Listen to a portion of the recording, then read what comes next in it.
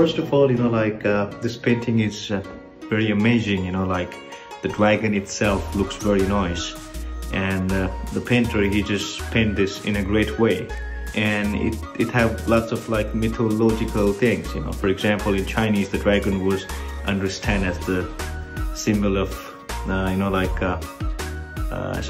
associated with water and the lakes. So dragon was also was kind of the biggest thing in Chinese things, and it was also highly used in court before making any kind of judgments and decisions